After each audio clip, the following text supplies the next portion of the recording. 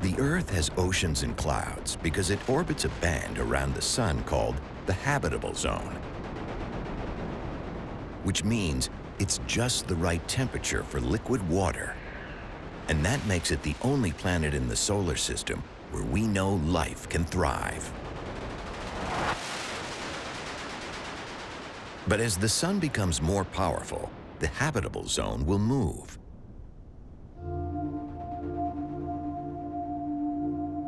For a vision of the Earth in 2 billion years' time, astrobiologist Professor Lynn Rothschild believes we should look to Venus.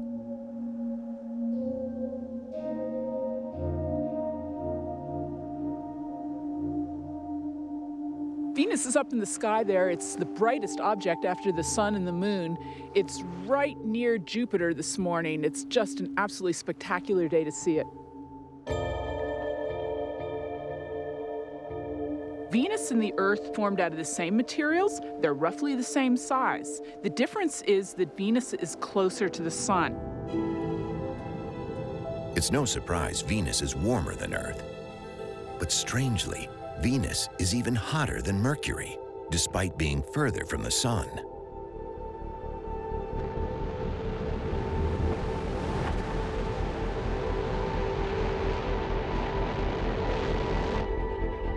In 2006, the Venus Express probe launched towards our nearest planet to analyze the Venusian atmosphere in unprecedented detail.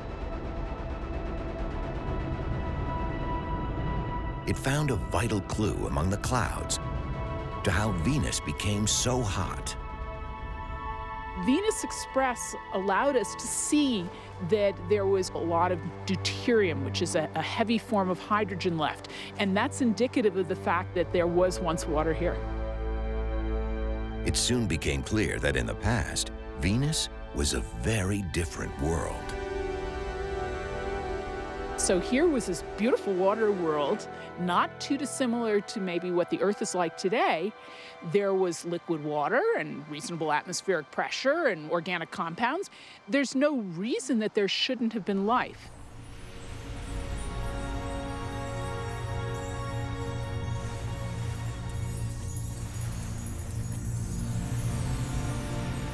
The evidence suggests that Venus was once in the habitable zone.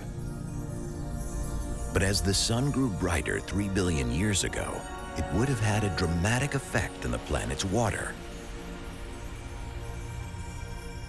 As the sun started to get hotter, the surface of Venus started to get hotter, and therefore the water turns into steam. And steam is a greenhouse gas, so that means it traps the solar radiation, and therefore, just like a greenhouse, it starts to get hotter and hotter. It seems a runaway greenhouse effect caused Venus to become the hottest planet in the solar system. Mercury, although closer to the sun, has no atmosphere and no water. Earth has both. And as the brighter sun evaporates our oceans, the effect is likely to be far more intense than the man-made global warming we see today. Over the next 2 billion years, temperatures on Earth will rocket. Life here must adapt or die.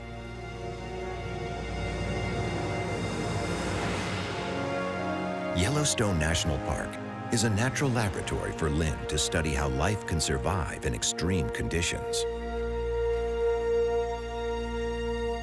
The reason it's so great is that we have the whole range from the top predators, things like wolves and bears and so on, all the way down to the beavers and the herbivores and down to the very tiny organisms and even some incredible microbes. Life here is used to dealing with extremes. But in about 500 million years' time, these extremes will go in the opposite direction, as temperatures could climb by up to 20 degrees in some places. By then, life as we know it will have evolved to be very different.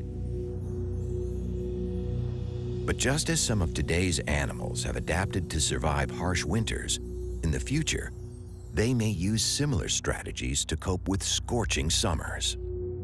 As the sun gets hotter, you could imagine the winter as being the very pleasant season, and the summer has become unbearably hot.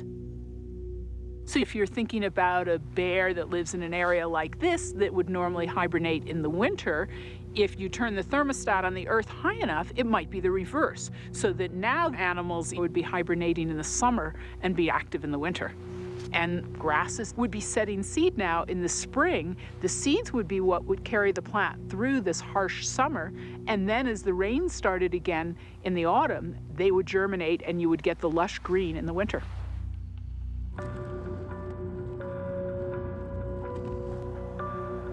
In less than 1 billion years' time, the greenhouse effect is expected to take off, sending temperatures soaring.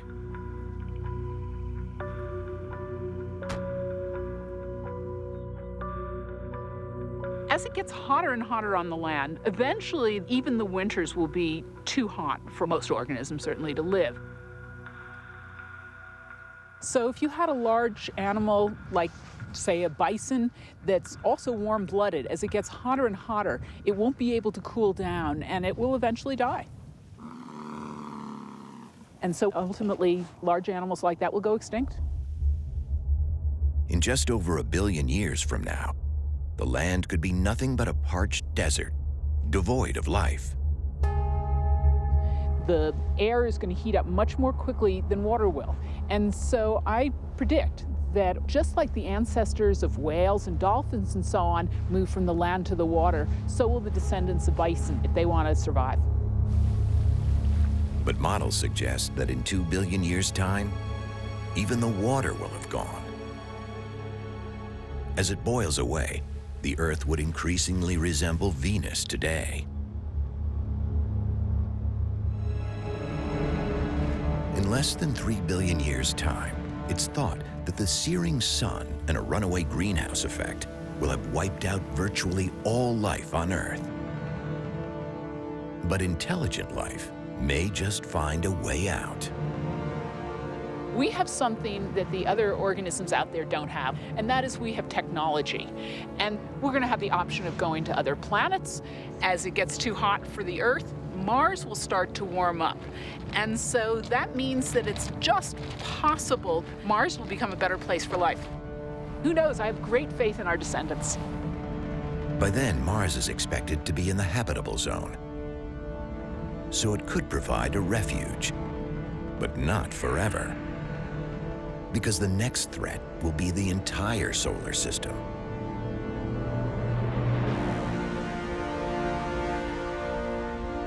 From 100 billion stars racing towards us, the Andromeda Galaxy.